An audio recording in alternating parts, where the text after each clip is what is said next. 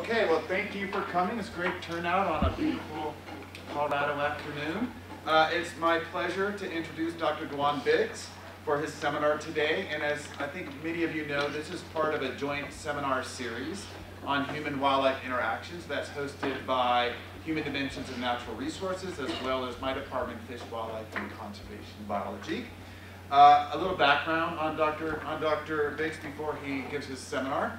He was born and raised in Namibia and has interdisciplinary undergraduate training in South Africa. He has an interesting set of majors: economics, development studies, and environmental science. He then completed a research master's at the University of Cape Town in South Africa, where he investigated community-based bird watching and tourism. And you'll see a research focus on tourism and its impacts in what he's done over the course of his career. He earned his PhD at James Cook University in Australia, and again he worked on tourism, this time associated with coral reefs. He then worked after his PhD for South African National Parks, where he developed a tourism research program for the counties for the country's national parks. After that, he then went back to Australia, where he completed a postdoctoral research fellow with Hugh Possingham at the Center of Excellence for Environmental Decisions at the University of Queensland. And currently, he's a senior research fellow at the Environmental Futures Research Institute at Griffith University.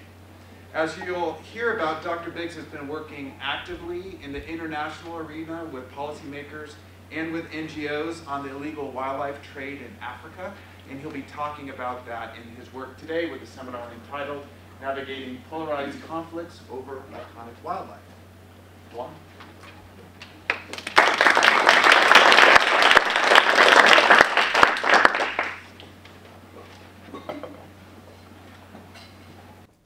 Thank you for that warm introduction, and it's great to be here in Colorado with the blue skies and the mountains. It's stunning.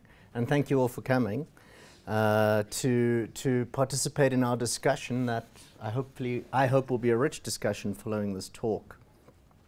So yes, as you can hear from my accent, and as was mentioned, I was born in Namibia, grew up there and in South Africa, and then have moved back and forth between South Africa and Australia, and I'm currently based at Griffith University. I also maintain adjunct appointments at the University of Queensland, where I worked for many years, where Hugh Possingham was my supervisor during my postdoc years, and Stellenbosch University in South Africa. Right, now let's see if I can figure out this. Right, so in my talk today, I'll be talking about the challenges we face globally today, which we know are very, very challenging challenges, very difficult challenges to deal with, and how I see them playing out in the conservation space in which I operate, and what I think we as scientists and thought leaders can do to have good science as part of the solution forward. Now, in the spaces in which I work and the discussions I have with my colleagues, there's a lot of negativity around these days. People are saying, how can we possibly do this? The politicians just do not understand. The NGOs do not understand. The people do not understand. And that's partly why I use the word thought leaders. And we were discussing that over lunch briefly, is that as scientists, it's not only scientists, the image of someone in a lab doing an experiment, and I've worked out exactly what the truth is and what the right mix of chemicals are to get a certain outcome. It's actually providing thought leadership, thinking more deeply about how we think about society and what we want. So yes, we face a very, very challenging environment right now.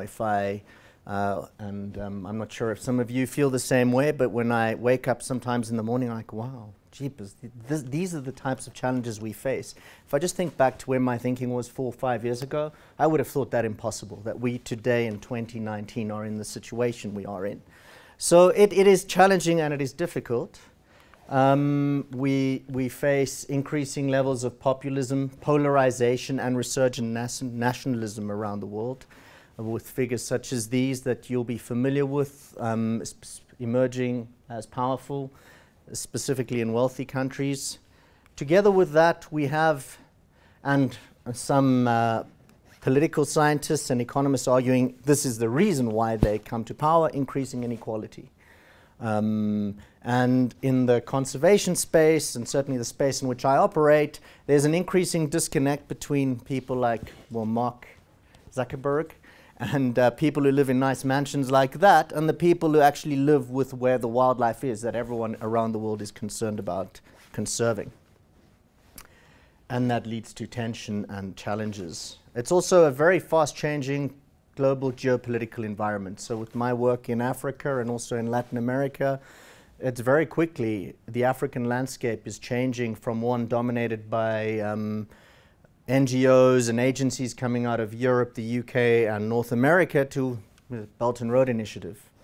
And that means that we're dealing with a very fast-changing environment geopolitically. And some people have said that, well, in this age of populism, we're engaging in post-truth politics. And that means that the debates are being framed largely by appeals to emotion and identity, and they're disconnected from objective, inverted comma, facts, and details of policy are of secondary or little importance. So policy making since World War II has largely, in my understanding, been focused more, all right, what do the experts, what can the scientists tell us about this economic or social or engineering problem we have, and how can we deal with it? And we're moving away from that into policy making based on, well, what can we get the public excited and emotional about? And false facts are reported and used to advance policy positions. And we in this room would be very familiar all with leaders on both sides of the Atlantic that do this a lot, be it for their particular cause on immigration or Brexit or whatever, using false facts. But you see it on both sides of these debates. And it also happens in conservation. And I'll be talking a little bit more about that now. And therefore, science and the role of science itself is challenged. So science, the information deficit hypothesis states, well, we want to better conserve the environment. We want to better conserve wildlife. So we need to better understand, how a certain action may impact on that outcome that we want to achieve. But now if decision makers and society is saying, well, actually, that's not the basis on which we're making decisions, what does that mean for our role as scientists in the world? And that's a very difficult question we have to ask ourselves. And I think it's a challenging one. But I do think we still have an important role to play in this world. So I mentioned that populism, the post-truth policy making, etc., is also emerging in conservation. And because I've worked a lot in the illegal wildlife trade space of late, specifically in Africa around species such as elephants and rhinos, this is where my experience comes from. So who in this room have heard much of Botswana and the policy changes in Botswana over the past 6 months or so? Anyone? Some of you at least. So starting late last year, there were reports of elephants. 87 elephants, this one in National Geographic, killed by poachers in Africa's last safe haven. Then a whole bunch of responses, and this one came from the New York Times because a lot of conservation practitioners and scientists in Botswana were saying, well, hang on, 87 elephants reported by Mike Chase from Elephants Without Boundaries as being poached after a change in policy.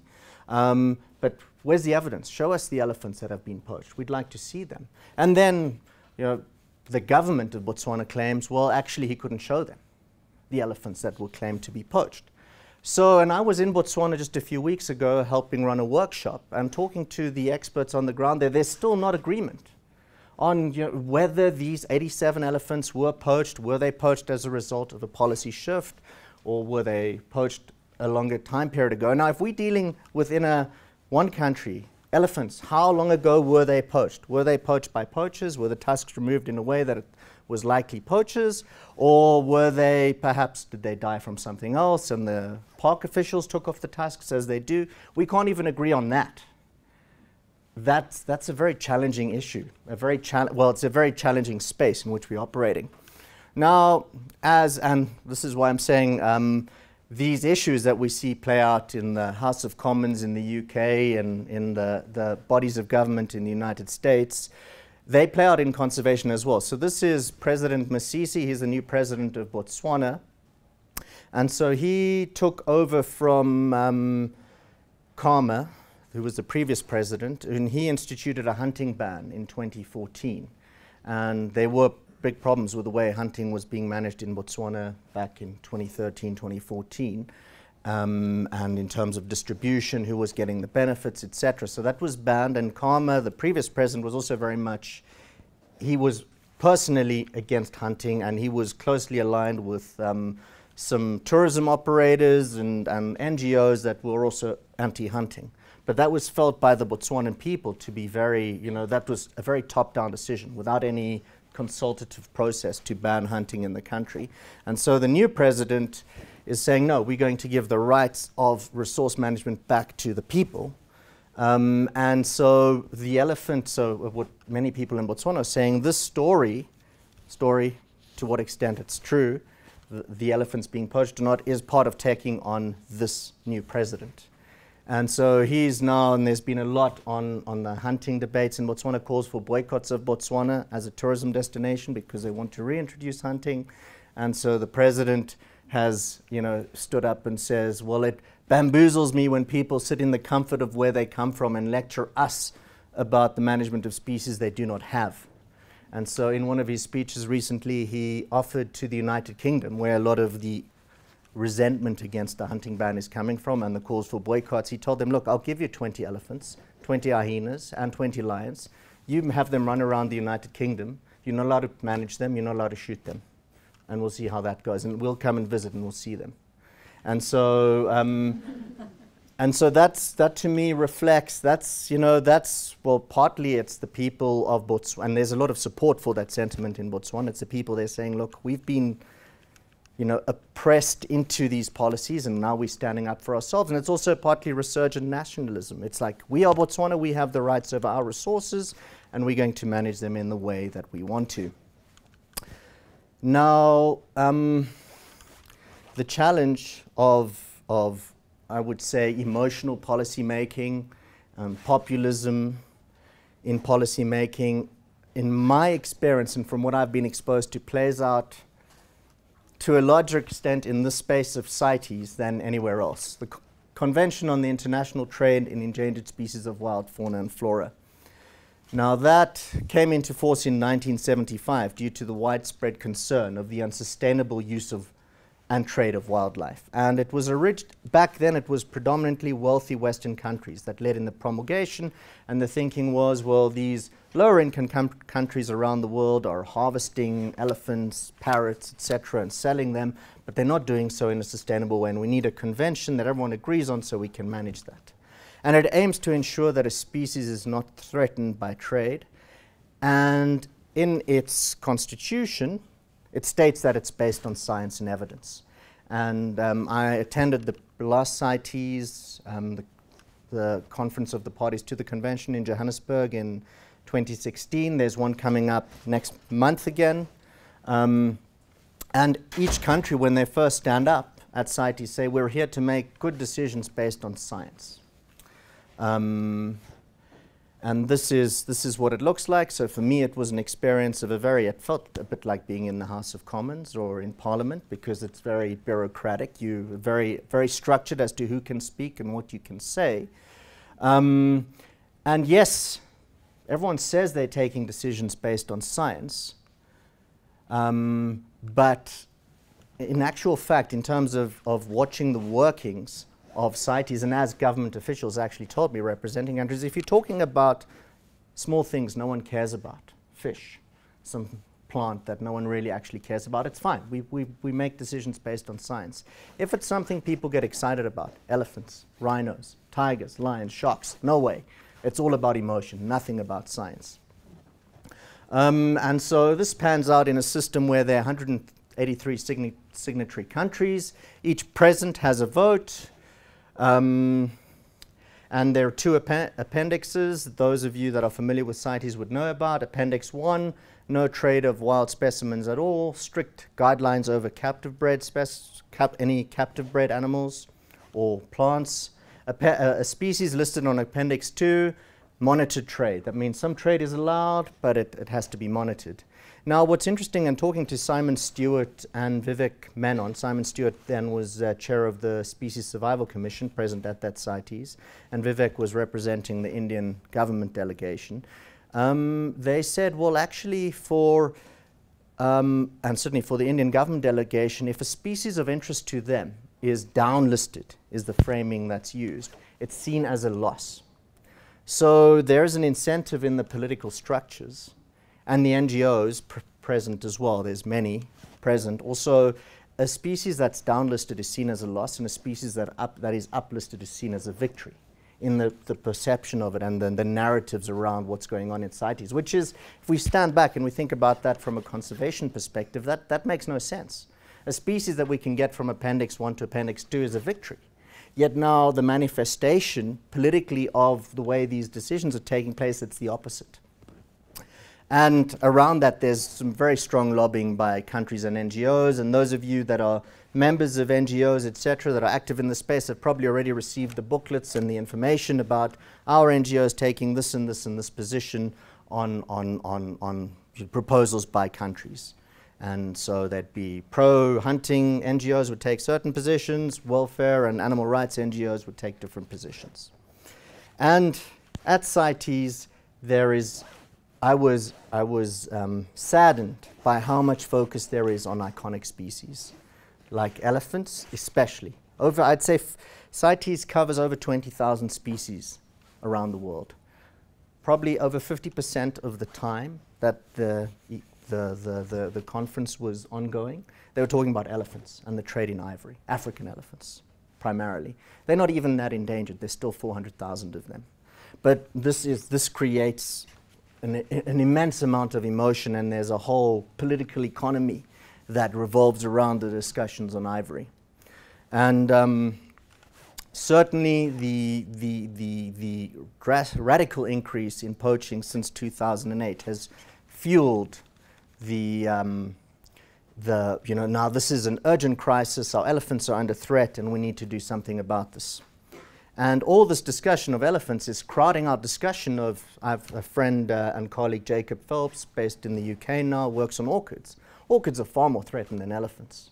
Some of them are really restricted. They're highly prized by collectors of orchids. But there's no time for discussion of that because we're talking about elephants and ivory trade. That's the center of attention. And whenever elephant or trade in rhino horn or perhaps lion products is up on the agenda, the whole forum fills up. TV comes in, news agencies come in, and it looks like this. A lot of action. And as soon as that discussion's over and they're onto an issue that might be of much greater conservation concern, but not as iconic or emblematic, half the people leave.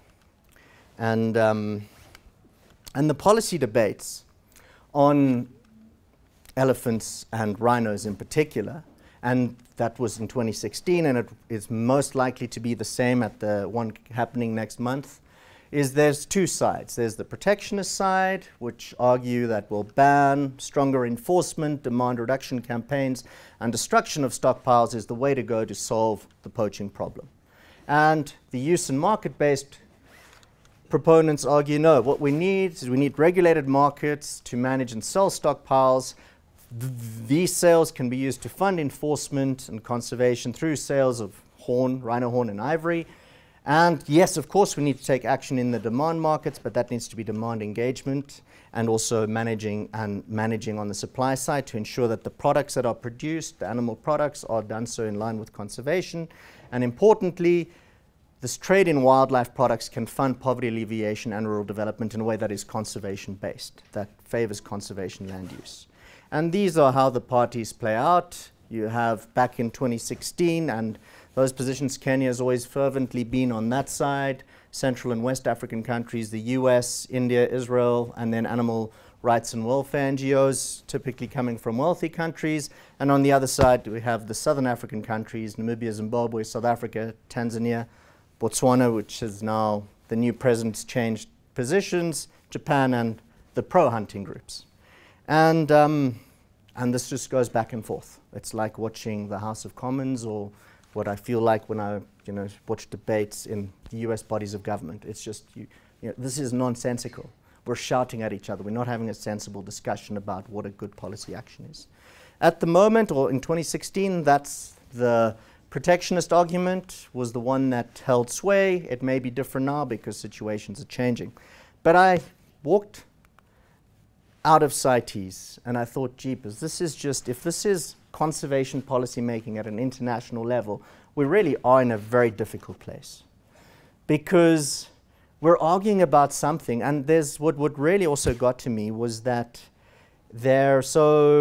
CITES agreed, because of all, if we just go back to this slide, because of all the domination of the ivory issue at CITES debates, since the first international ban in ivory came into place in 1989, it's really taken over so much of CITES. And the Secretariat thought, well, we need to establish a body to collect information that can feed information to parties so that we have an agreed mechanism upon what's actually happening. If we allow a sale of ivory, does it increase poaching or not? That process is called MIKE, Monitoring Illegal Killing of Elephants. Now, Tom Milliken, who runs that, he gave a report, and MIKE found in their report in 2016, well, because the volumes of ivory being traded illegally are so high, any sale is relatively small and hasn't really had an impact positively or negatively on poaching. But then those in favor of banning brought in another economist that's not, in scientific terms, very poorly cited, very poor publication record.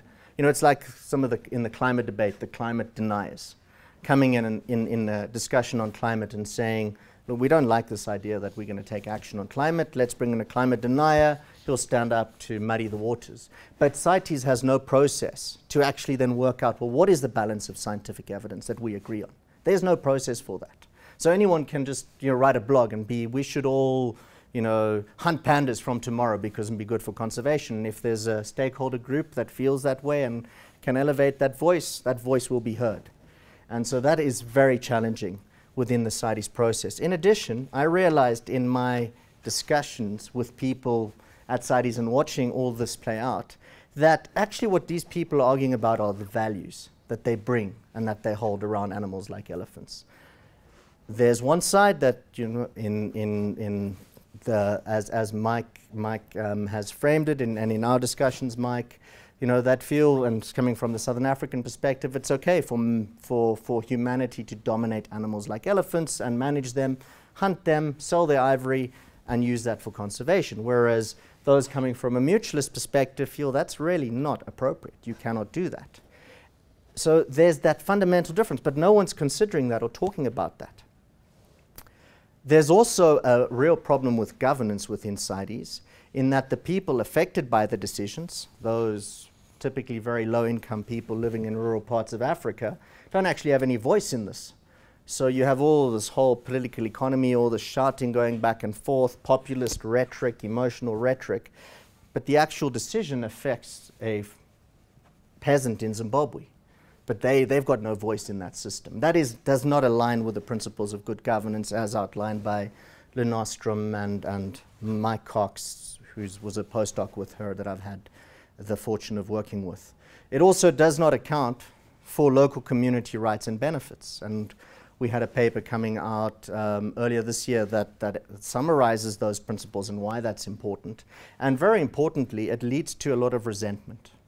And so there was a paper by a student of mine, Oliver Wright in Oryx 2 years ago, who he interviewed South African game farmers, landholders with rhinos, and they felt, well, CITES is the enemy because we've got the rhino and we want to benefit from them, but we cannot. So that is not the type of situation we want in conservation. One of the other complexities in this is what Phil Tetlock points out, taboo trade-offs. And so Phil Tetlock's work has showed that if you're any public policy decision, and so he did his experimental work on how does the public perceive for example, hospital administrators. So if I present the public with a survey, what do you think of hospital administrator A or B?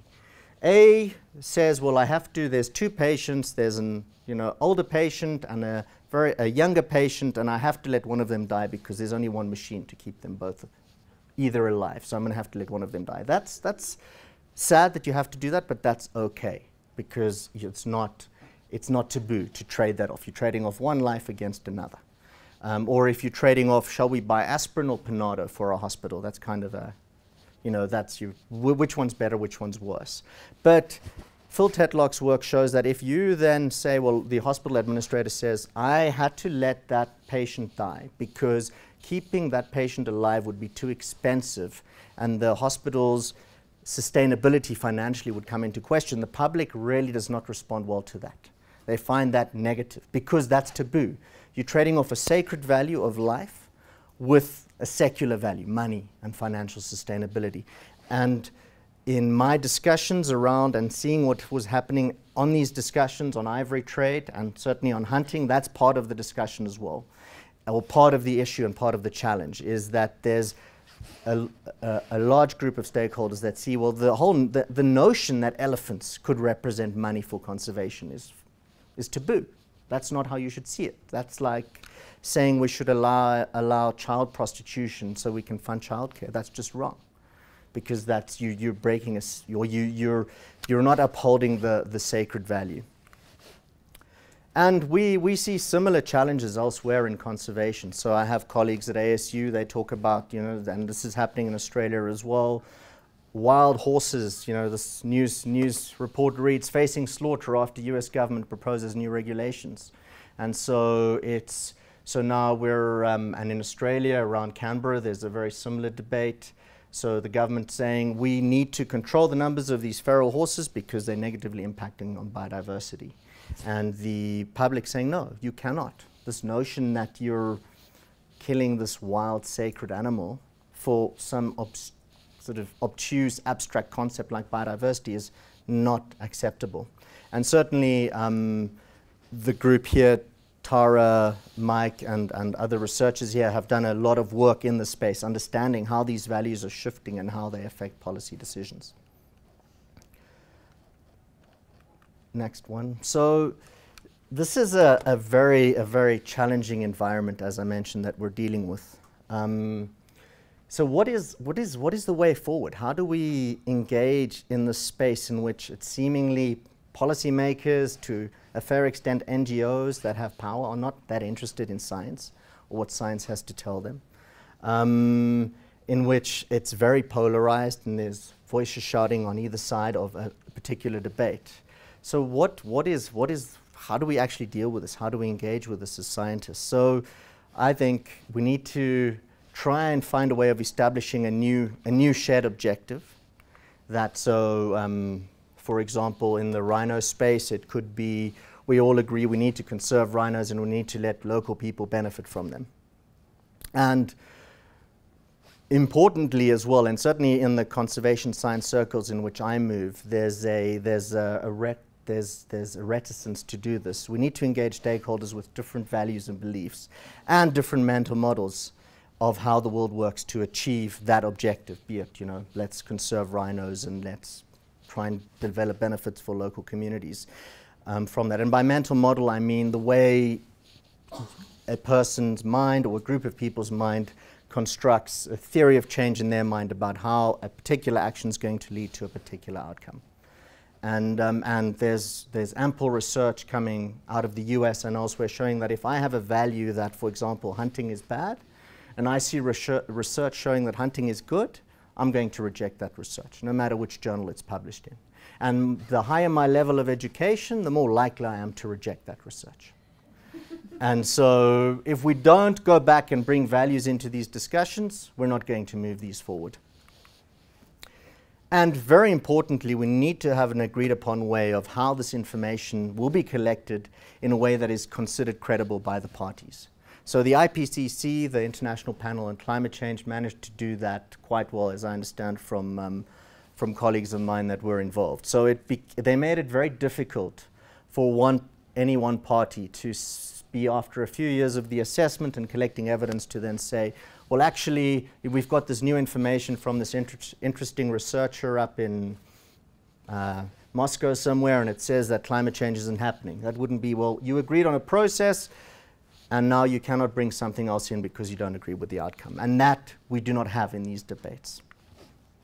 And so that's what we captured in this paper on the ivory issue. It came out in Science towards the end of 2017, which we said, look, if we're going to move forward on the ivory issue, which is really dominating CITES in a very negative way for conservation outcomes and for policy making, we need an iterative process that recognizes different value systems to get us over this debate, or over these debates that are really going nowhere. And we developed a sketch of, well, how these taboo trade-offs are playing out in the ivory debate, and that if someone who holds a sacred value that individual elephants are special and selling ivory is morally wrong, they're not going to be swayed by any amount of scientific information that demonstrates how positive ivory sales are for conservation.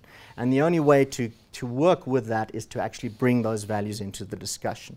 And perhaps, as Tim Dawes' work has shown on fisheries in East Africa, perhaps you could, find another solution. Find, well, what is actually the common objective?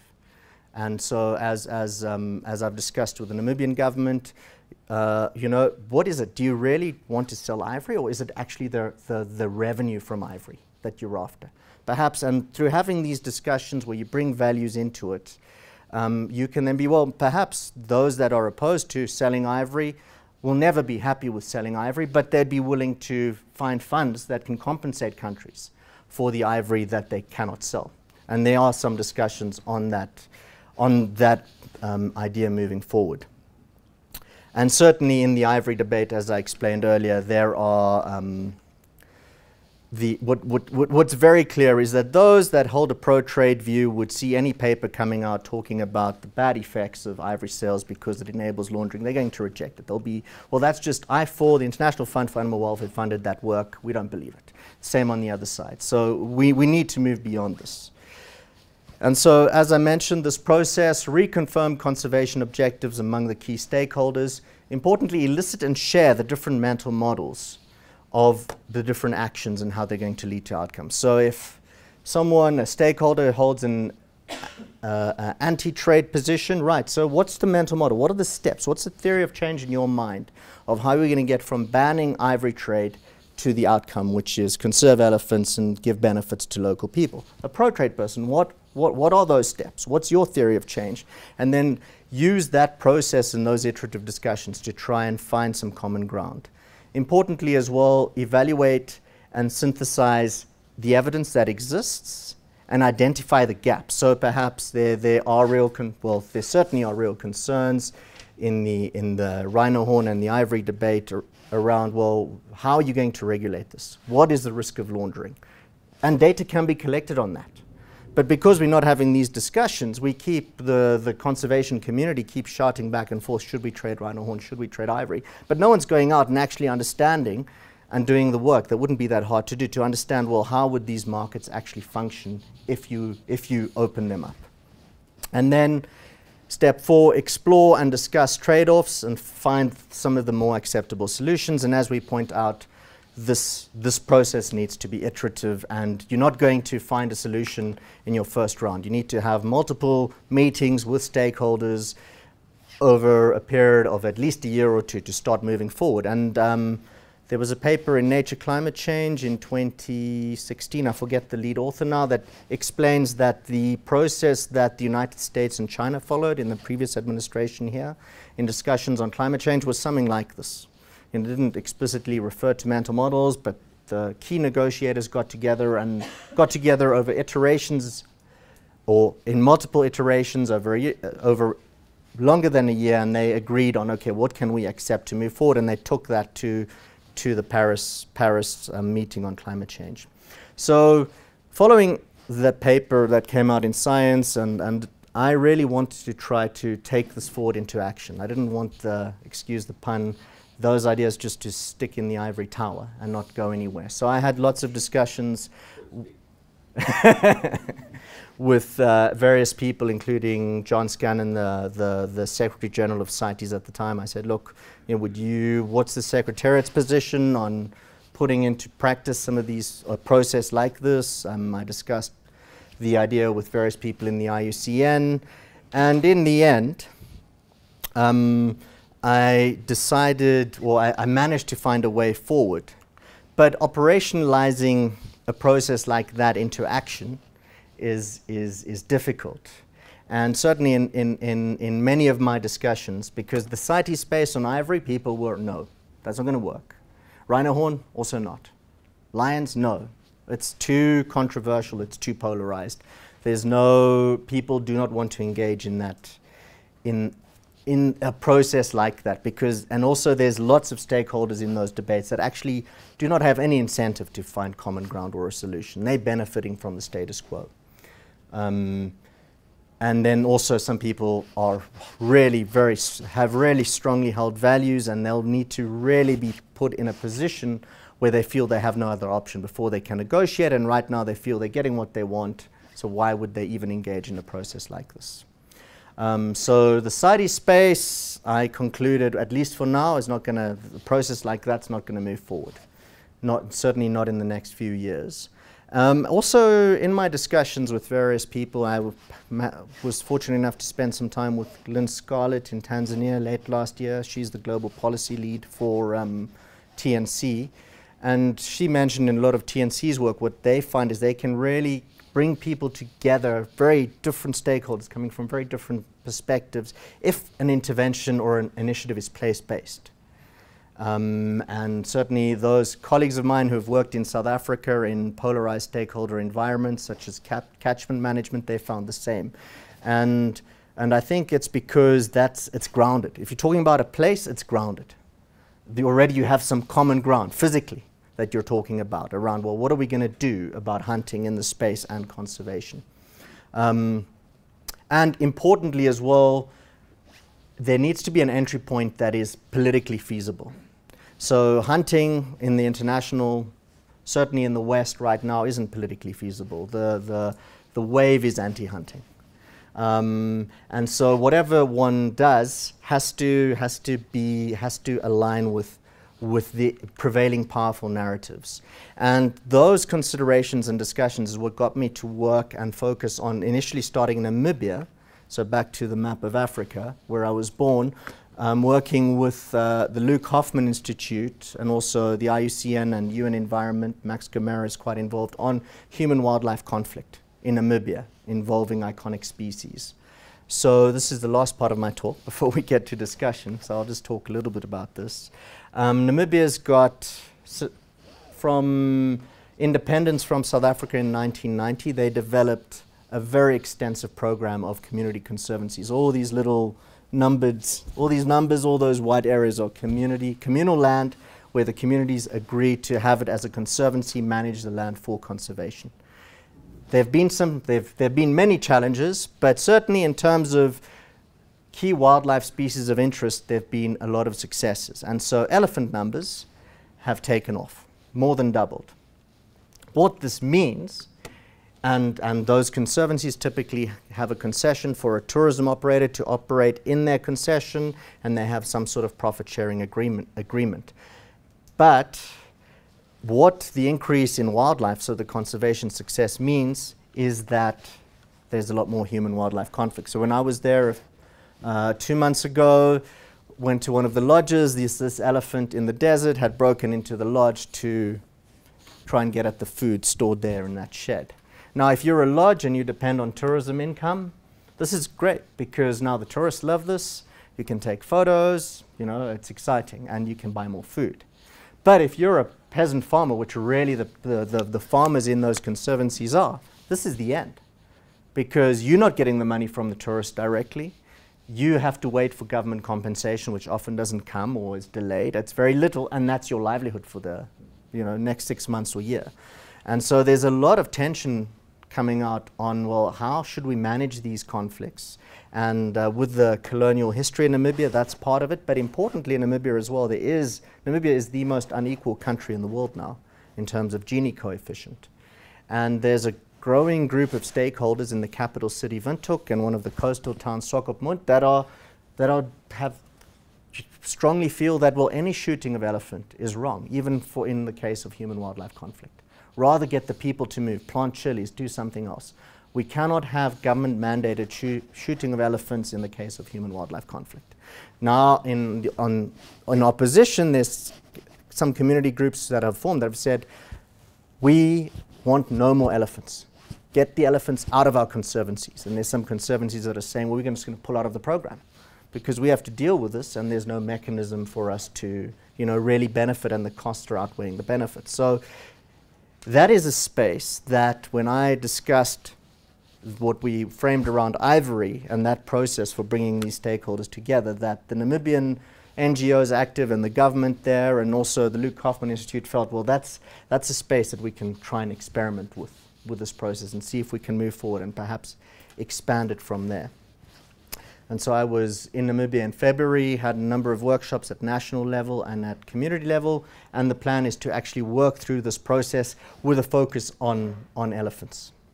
And so we'll do some surveys, run through some of these workshops and try and see if, well, this helps those stakeholders get over this polarization that they're in. So just to wrap up, I've covered a lot of territory in this talk. Myself and my collaborators and students, there's some related research underway that I think links with what people here are doing. Hubert Chuang on the left in that picture is working on value orientation. He's from Hong Kong, so he's Cantonese.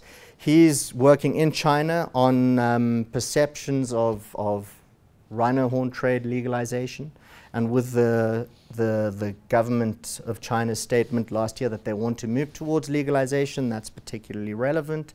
And so he's doing a choice experiment on that. Abigail Brown on the right is doing larger scale online surveys around, well, how do people in different parts of the world feel about potential rhino horn legalization? What are their choice preferences, as well as looking at choice preferences in the management of human-wildlife conflict. The other work that I'm doing in a different space, but to me, a lot of similar issues come out. I was leading a project together also with the Luke Kaufman Institute on sustainable supply chain for soy and reducing biodiversity threats in global commodity chains, and focused on soy and in the Brazilian Cerrado. And Angela Guerrero, pictured here, was the postdoc appointed to actually do the surveys and the work on the different stakeholders' mental models. And so it's less emotive than the elephant issue because it's soy and it's deforestation, but some of the same tensions emerge. So in some of the meetings that I was there, the Brazilian, so for example, we were at a workshop with a big Brazilian farmer.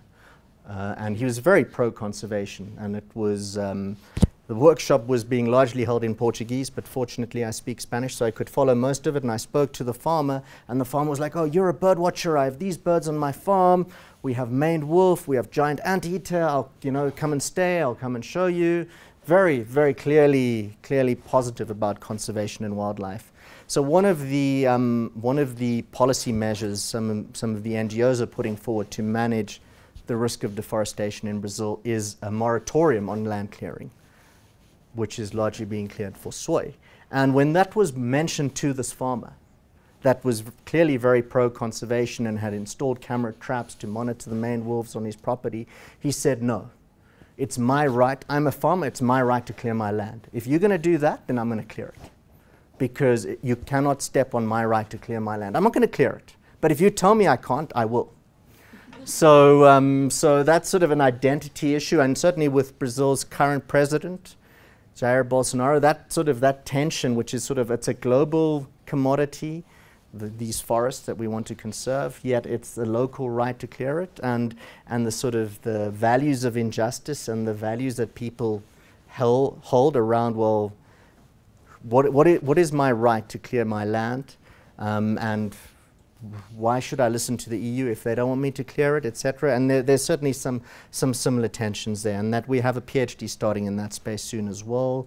And that will be looking at TRACE, the initiative started by Toby Gardner out of the Stockholm Environment Institute, where they're providing much finer scale information on supply chains and the impact of buying, say, soy from a particular district in Brazil. Are you contributing to deforestation more or less? And to what extent that actually helps change people's mental models along the supply chain towards greater sustainability and reduced biodiversity impact. So finally, to conclude positively, in our very challenging post-truth era of populism and identity politics, understanding different values and perceptions of stakeholders is critical. We have to kind of almost go back from a lot of what conservation science has been doing for the past few decades and look, we need to understand these values and bring them into the debate. Otherwise, we're not going to move forward.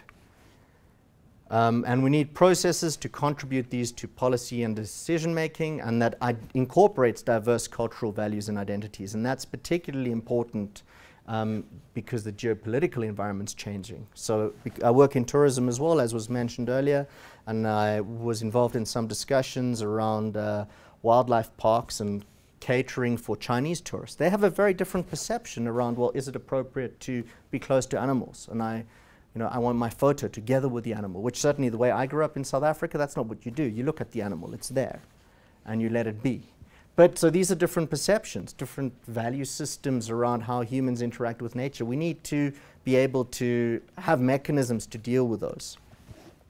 And importantly, as a last point, we need to, and this is an underlying issue that comes out in a lot of these discussions, either rural-urban tension, which I know manifests here in the United States, and also certainly north-south or lower-income and higher-income country tension, tackle the growing challenge of inequity and perceived injustice, which just exacerbates the polarization. That's it. I look forward to, I went over time a little bit, my apologies, but we still have some time for questions and discussion, and I look forward to discussions with many of you in the coming days. Thank you.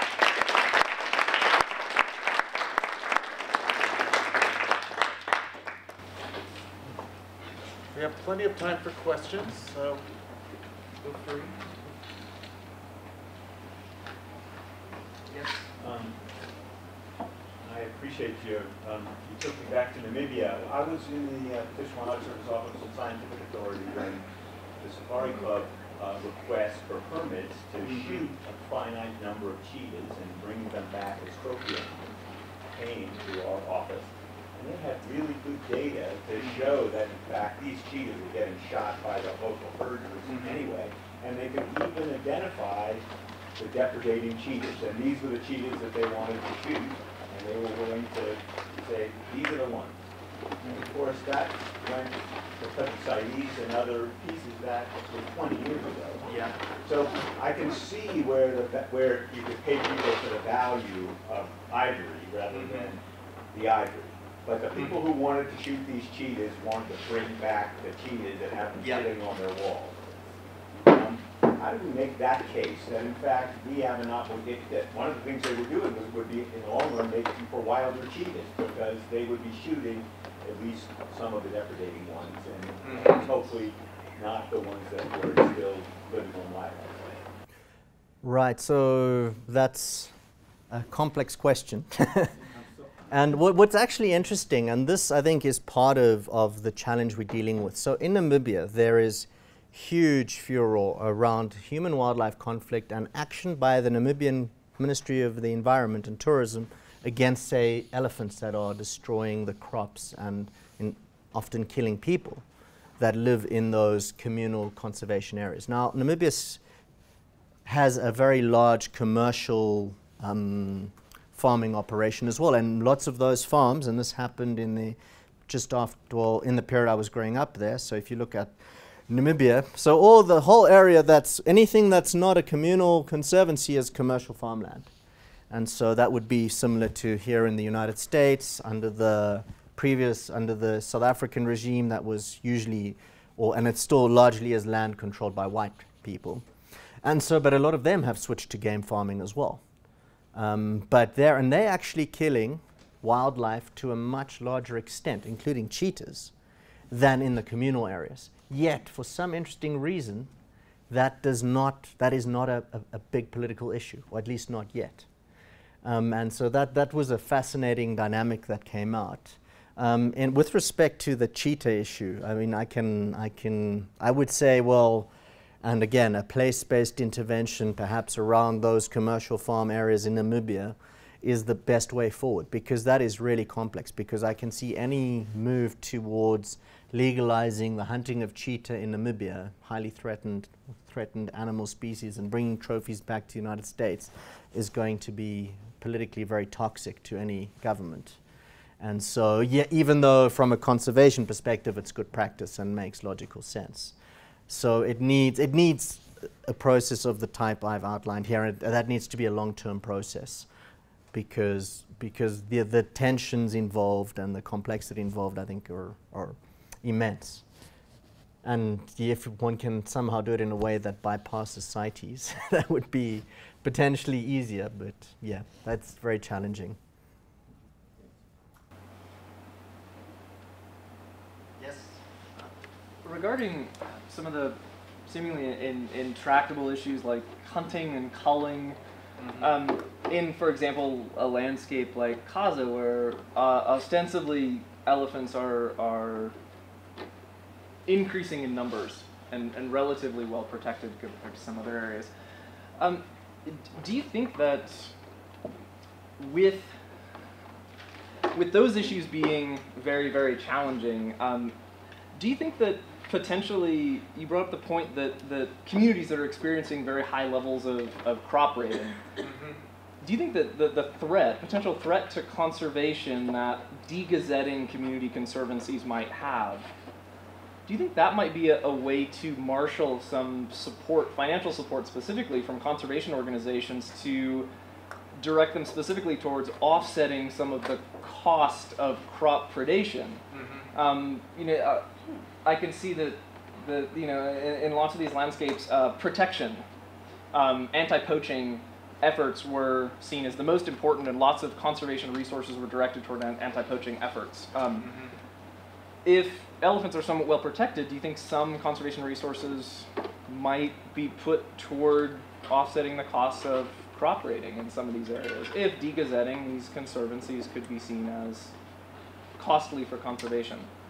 Does that make sense? So I'm trying to see how we can get communities sort of linked to global conservation and up toward the level of CITES. Yeah, no, I think that's a good point, and obviously you work in that region. So Kaza, I forget, Kavongo and Zambezi conservation area is a very large conservation initiative that's connecting southeastern Angola, Namibia, northern Botswana, Zambia and Zimbabwe. So it's in that region. And so certainly part of a lot of the discussions in Botswana are taking place in the space of Kaza. And I think that's a very that's a motion that some conservancies are saying, look, well, if we're playing this game of ruthless politics, you won't give us what we want, we're going to not give you what you want. Now, I think, yes, that could work, but that becomes quite an antagonistic move. You're saying, well, I'm going to, and there's some South Africans who feel this way as well, we're just going to, there was a Zimbabwean prior conservancy manager I was talking to last year or the year before, and he said they've got too many lions. The lions are causing so many problems with the communities. They've put out a call for conservation groups anywhere from anywhere in the world to help them move the lions elsewhere. No one could come up with the money to do that. So they said, we're just going to kill them all, as a move to try to get money to conserve them. Now, I think if we in a political space where we get to that point, that's undesirable. It could work, but it's undesirable. It would be better if we were to be able to generate the narrative and the framing. Well, these are our lions. Well, this is a global public good, lions or elephants. Yet there are some costs borne locally with these animals present, and those people happen to be or fall into a very low income part of global society. We need to establish mechanisms to achieve our shared global purpose for our shared global good. I think that would be my preferable framing, but certainly what you're suggesting and the threat could work. And I think that's what some people are saying with what Masisi is saying in Botswana. One can see how some of these statements, where are they? The one there where it bamboozles me. I can't find that slide now. There, this one. This could, if the narrative goes along the same trajectory, and some people have actually in private conversations said this to me in Namibia and Botswana, is that conservation is for the white people, and we're still doing it because you guys have power and money. And once you don't, we're not going to do it anymore. And I think, and that's a very undesirable situation. And so, and one can see this trajectory starting with these people from the UK telling us how to manage our elephants, to being, well, who do we have these elephants for anyway? We don't want them. We want cattle. So I think that could emerge, but I think we'd want to avoid going that far down that road if we can. Unfortunately, politics in the United Kingdom here and in Australia is already there. So maybe it's unavoidable. Yes? So I'm curious what you think of the view that it's not really fair to talk about the legalization of ivory and rhino horn in the same breath. That it's an apples and oranges issue. That maybe I am kind of swayed by the argument that, especially with the overpopulation issues of elephants in southern Africa, like around Chobe, they're knocking down all the forests, that there will be people, and you might as well try to profit off of that. That the rhinos have far lower numbers, they wouldn't be able to afford the time that it would take to set up a legal trade, and then plus if you do that, you're legitimizing a stakeholder fur, as well as the fact that in Vietnam, which is the current hotspot for the current biggest market, it's not really a traditional use. It's only taken off in the last 10 years or so as a cure for cancer, and therefore, it would be logical to set up a limited legal trade for ivory, but the rhinos don't have that luxury. What do you think of that argument? Well, I think that's, I've actually worked a lot more in the rhino space than in the ivory space, and so I have a lot of, I have separate papers and presentations I can give on that. I think, yes, the rhino and the elephant space is different. I think so, but in what so, and one of the key differences that many people I think don't realize is rhino is a renewable resource. It's like fingernail. You can get up to 13 horns from a rhino during its lifetime, and you don't have to kill it to get the horn. And we've actually got a paper coming out hopefully soon in Biological Conservation that I did with some animal welfare scientists looking at, well, what is the welfare impact? If you're concerned about welfare of individual animal, of getting a rhino horn from a poached animal versus a sedated animal, which would have to be a legal market. So that's coming out. So that's one difference. Then, yes, numbers, that's another difference. Distribution is another difference. Rhinos, well, white rhinos are only really in South Africa, Namibia, Zimbabwe, to some extent Kenya, where they've been brought back from Southern Africa. Elephants have a broader distribution. But in my mind, and having participated in these discussions, the central challenge in both debates is the differences in values. So as you mentioned some things, Vietnam's now the biggest market, it's cancer, legalization would destigmatize. Those are arguments, they're important considerations, and they need to be assessed, but no one's actually, I hear researchers in the rhino horn space saying, no, that's wrong. The main market's still China. And no, legalization won't destigmatize. Look at other products that would made legal. And those are things we can research, but no one's out there doing the research. And one of the central challenges is that we're not actually talking about what we're really fighting about, which is values, which is the South Africans are saying, well, it's my right to have access to or the ability to sell these horns, and it's fine to do so. And it makes sense because there's a long history of market-based conservation success there. Other stakeholders actually are not comfortable with that. It's like, and I've had in papers on that issue online, the response would be, so Duan, you want to legalize the sale of rhino horn to fund rhino conservation. So now are you going to propose the legalization of child prostitution to fund childcare? That's how people see it. And so we need to have those discussions and then identify, okay, well, what are the real knowledge gaps, of which you've pointed to some, that we can then collect information on and to understand, well, is this a good idea or not? And one of the real challenges, and we had a short piece out, I think it was either Science or Nature, and then covered in the conversation as well on the Chinese move for legalization. So China said they want to legalize. All the big NGOs said, terrible idea, you can't do it, don't do it, bad China, don't do it. Then the South Africans and Namibians are saying, well, it's our rhino, the Chinese want it, we're just going to sell it to them. Stuff the West, stuff these people who are telling us that we can't do it. And I think that's a really, if they go ahead with that, that's really dangerous, because with, you want, if you're going to have a legal trade in rhino horn, you need strong international oversight. You need to make sure it's managed well. You need the international community looking in, saying, the NGOs saying, look, is the money going to community development? Is it going back to conservation? Are the rhinos being well managed? And the current polarized narrative means we're kind of headed in the opposite direction, whereas those with the rhino are just going to be, well, the Chinese want them, we're going to sell to them, because we cannot come together and agree on, well, how are we going to manage our differences in our values towards these animals.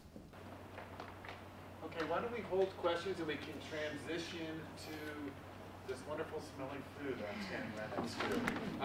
And so you'll be around for the next hour or so, and